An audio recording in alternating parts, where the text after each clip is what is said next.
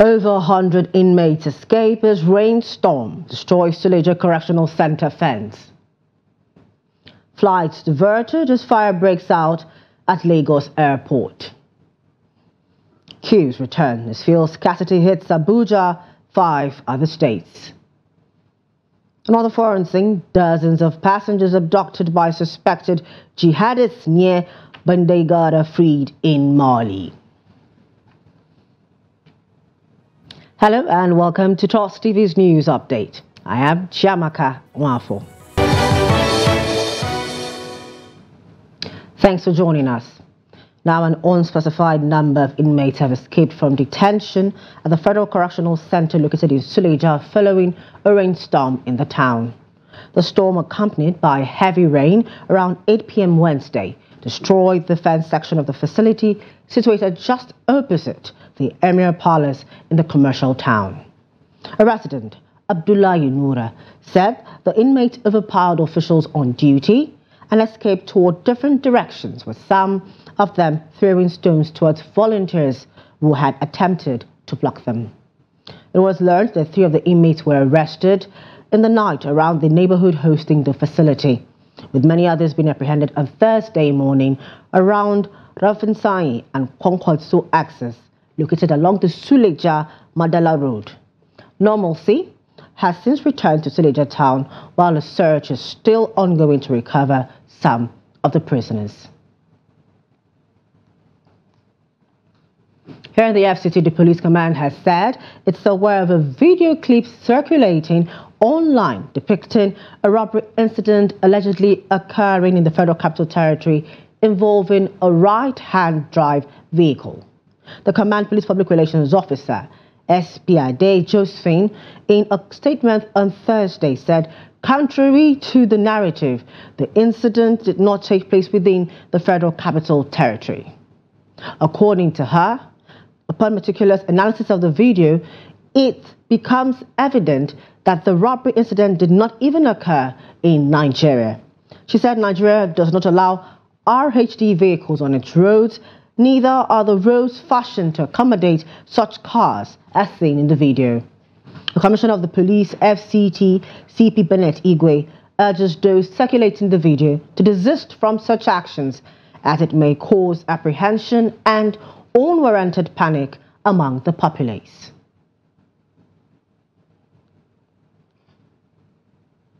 The Nigerian military on Thursday closed its camp and withdrew troops in Alawa community in Shiro local government area of Niger State.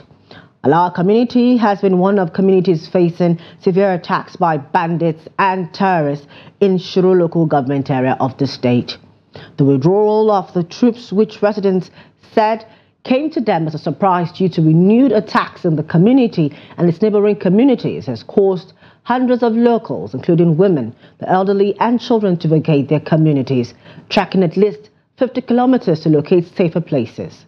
One of the locals said the withdrawal came 2 days after the military vehicle stepped on a landmine along Alawa Pandogari Road, leading to unspecified number of casualties.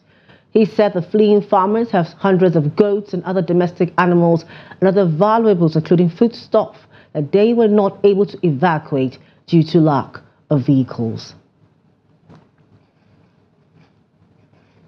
Over in Borno State, the governor, Babagana Zulum, is of the opinion that to end insurgency in the northeast region, a military base should be established in Sambisa Forest and around the Lake Chad Basin and Mandara Mountains. He stated this when the House of Representatives Committee on Army visited him at the Borno State Government House in Maiduguri. He also urged the Army to provide security support and grant access to farmers to engage in their agricultural activities, stressing that it is the only source of livelihood and business opportunities for the communities. The governor wants the army to establish military base in Sambisa Forest in the Lake Chad region, explained that ending insurgency in the northeast remains an end to insecurity in the country. Content in an IDP camp is not sustainable. That's increasing prostitution in the IDP camps. That's increasing progression without care in the IDP camps. That's increasing drug abuse in the IDP camps. And there is a donor fatigue in the edifical. Donors are providing food and non-food items before. We continue to support the National Assembly as we are working tirelessly in recent times to see the best that we could do to provide all the legal and regulatory frameworks to be able to allow the military and indeed the army to be able to do justice.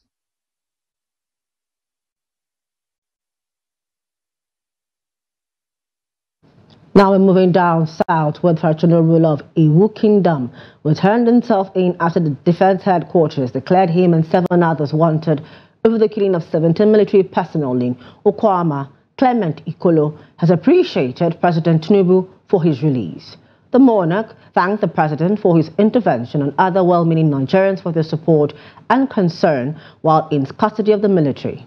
The monarch stated this when he visited the Delta State governor in company of other Delta State traditional rulers in Asaba.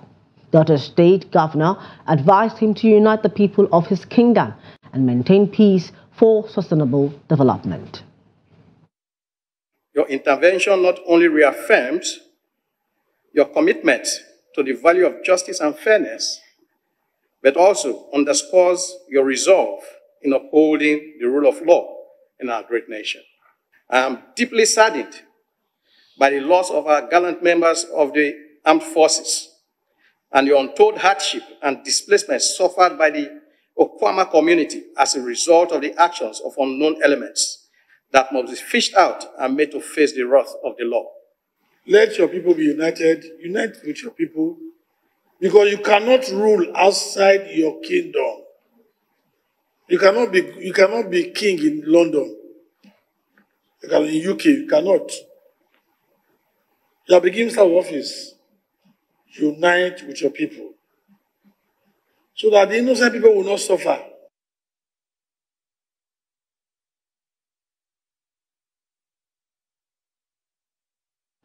Now over in Lagos, the Federal Airport Authority of Nigeria FAN has diverted all flight operations from the E-wing of the Murtala Mohammed International Airport, MMIA, following a fire at the terminal. The fire started in the early hours of Thursday after smoke was detected at E54 bridge. It was learned that officials of the airport rescue and firefighting services were swiftly mobilized to contain the fire, which has cut off power supply at the section of the old international terminal. FAN, in a statement by its Director of Public Affairs and Consumer Protection, Obiagiliora, confirmed the fire, saying the quick intervention of the airport firefighters saved the day. Many fueling stations were closed in Abuja and about 5 other states on Wednesday as the scarcity of premium motor spirit, popularly called petrol, caused heavy queues at the few outlets that dispense the product. Thousands of commuters in the Federal Capital Territory, Nasarawa, Niger, Gombe, Sokoto and Anambra states were left stranded at various bus stops due to the scarcity of PMS required by transporters to run their vehicles. This led to a hike in transport fares in the affected states as the few transporters who had petrol raised their rates. It was guarded that the scarcity was due to a shortage in the supply of PMS in the nation's capital and other states, as this led to the closure of fueling stations in affected areas. Oil marketers, however, stated that they would hold a meeting with the management of the retail subsidiary of the Nigerian National Petroleum Company Limited, NNPCL, today to know the cause of the shortage and how to tackle it. On to political matters, the presidential candidate of the Labour Party in the 2023 general election, Peter Obi, has called on government at all levels to cut waste and channel the funds to pulling people out of poverty. Obi, who was addressing a press conference in Abuja on Wednesday, said this could be achieved by tackling challenges in education and health sectors. The former Anambra State governor also appealed to wealthy Nigerians to join him in providing water and sanitation, among other amenities, to Nigerians. I'm appealing to governments at all levels, federal, state, and local governments, where the crisis It is time to cut all waste, put all resources in this challenge of pulling the poor people out of poverty.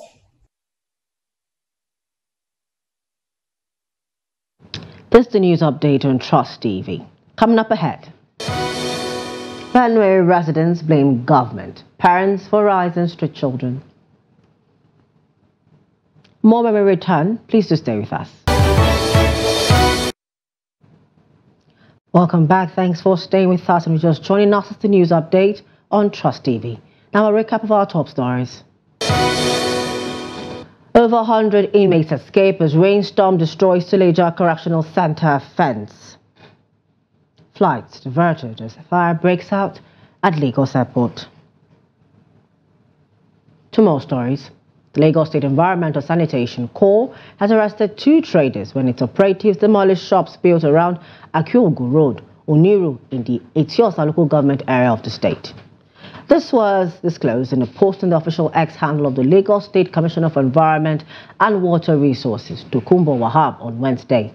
In a video, while the Lagos State Environmental Sanitation Corps workers began demolishing the stores, some vendors could be seen attempting to save their goods. The post added that during a morning patrol at the Lekki-Aja area, some officials of the Lagos State Environmental Sanitation Corps demolished some kiosks along Chevron Drive. Tokunbo stated that after the traders were driven out last week, they moved back to the same location and 2 people were arrested. Over in Benue State, residents of Makurdi, the state capital, have called on government at all levels as well as parents to do more to reduce the carnage of street children in the state. This followed the continuous rise in the number of unaccompanied minors on the streets of urban settlements in Benue State. Jimmy Azande reports that these children are recruited into street hawking, prostitution and child labor, with many of them trafficked to unknown destinations. Here's his report. Child labor, which manifests in acts such as street trading, hacking, and other forms of violations, have over time pushed many Benue kids to the streets. However, in recent times, the cost of living may have exacerbated the situation in the state, as the number has witnessed a noticeable rise. For most of these things on the streets, into hawking and prostitution, one, there are factors. The factors are this: a situation whereby a man has 2 to 3 wives in a harsh economy like this. Tendency for children paying their school fees, looking after their welfare is difficult. So they go into prostitution, hawking, hard labor, so on and so forth. Residents are alleging that the government is not doing enough to control the rising population in Nigeria, as well as create an avenue for parents to have the resources to take care of their dependents. The poverty that we are roaming around makes children, a lot of children in this country or in this state are roaming street by street by street, because government is not checkmating our population. Government is not checkmating the food that can produce in the state to feed us. So some young men are not capable of feeding their children. That's why when they have the process of a marriage, they cannot even feed their wife, not to talk of children. So children go about going on the street, some engage in the minor job. Many believe the government can change the narrative if the right policies are put in place to protect children who are the future of the country. One of the things we must also look at again is that we must ensure that governments sanction parents who allow their children to embark on hawking, because in most cases these children are exposed to very bad situations, and which they cannot control because they are still very young at that age. And I think that by the time government initiate the process of sanctioning parents, they will be able to learn from that perspective. And again, I also want to believe that they should increase sensitization among the publics. Child rights advocates are saying that leaving the kids on the streets is a ticking time bomb that the Nigerian government needs to avoid. Jimmy Azandi, Trust TV News, Makurdi. Journalists have been advised to adopt data sourcing as a technique that will enable them report complex stories that will be insightful and precise. Stakeholders of the media industry gave the advice at the 3-day workshop on advanced data journalism for Northeast journalists in Maiduguri. Organized by Daily Trust Foundation with support from the MacArthur Foundation, Trust TV's Beatrice Kuruti tells us more. The workshop, which brought participants across the Northeast region, was aimed at training journalists on how to use data sourcing, infographics, and other advanced digital tools in reporting and writing stories in simpler formats using computer-assisted reporting skills. The chairman of Daily Trust Foundation, Bilia Bala, said the workshop plans to enhance credible and relevant journalism in Nigeria, especially investigative journalism. Since 2017, the MacArthur Foundation became interested in improving the capacity of journalists with the ultimate end of holding the government responsible for its actions or inactions. In short, good governance. If journalists could hold the government responsible, then possibly there will always be deviance, but most of the times there would be accountability. The Borno State Commissioner of Information, while commending the organizers, said it considers journalists as partners in development and advised participants to put into practice the knowledge acquired from the training. The journalists should be mindful of bias reporting. That is the aspect where we have problem with government. Once it is treated, once the report is balanced, you will not have, problem with the government. Participants were trained on the basics of extracting, converting, and analyzing data using relevant tools and conversion to infographics and visual data. I believe is going to take me to greater level in terms of embracing digital experience in putting out my reporting, and it will also help me on how to search and make use of data in terms of reporting some of the government activities, not just quoting figures, but finding out how those figures emerge. I've learned that now we have some applications that are going to ease our work, such as AI and the rest, Grammarly application, and we will now know how to use data to write a story. There is what they call the computer-assisted reporting. Organizers expect that by the end of the 3-day training, the knowledge gained will change the style of reporting with time. Beatrice Kuruti, Trust TV News, Maiduguri. Now away from Nigeria, local reports have said that several hostages abducted by suspected jihadists near Bandaigara in central Mali have been freed. Local groups and officials in Mali had been calling for the release of more than 110 people kidnapped by suspected jihadists on Tuesday, April 16. With no reliable figures yet, reports said several dozens of people were released on Wednesday, mainly villagers whose authorities had signed informal, quote, peace agreements with some jihadist groups operating in their zone.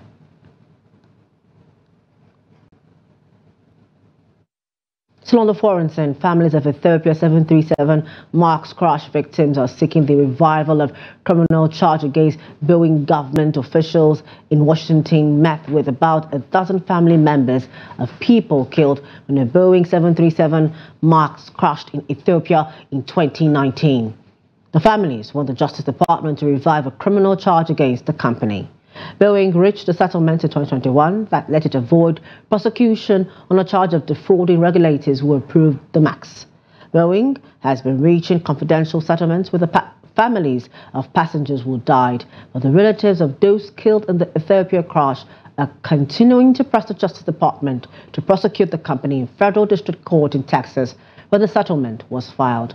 The crash in Indonesia and Ethiopia killed 346 people. It appears to us that the Justice Department is continuing to give a wealthy, powerful, well-connected corporation benefits that any other defendant in the criminal justice system would never get. If the Justice Department moves to dismiss the charges against Boeing this summer, we will fight them at every opportunity. We've been trying to understand the decision-making, the exchange of information between the Department of Justice and Boeing that led them to make that sweetheart deal with Boeing.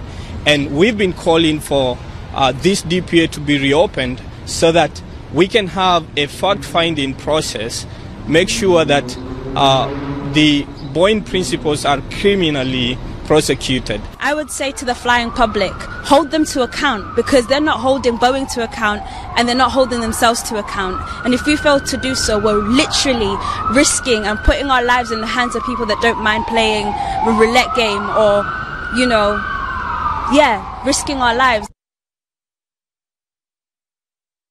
And in sports, Everton may have applied the final blow to Liverpool's Premier League title challenge after beating the Cup 2-0 in Merseyside Derby at the Goodison Park on Wednesday night. The 2-0 triumph came with what they will regard as the glorious bonus of inflicting potentially irreparable damage to Liverpool. This match was clear as the famous old stadium echoed to the taunts of, quote, "You lost the league at the Goodison Park," as a leggy, lackluster Liverpool banged their heads on the brick wall that was Everton's defence and outstanding goalkeeper Jordan Pickford. It was 39 years to the night since what is widely regarded as the most famous evening in Goodison Park's history, when Bayern Munich were overpowered in the European Cup Winners' Cup semi-final.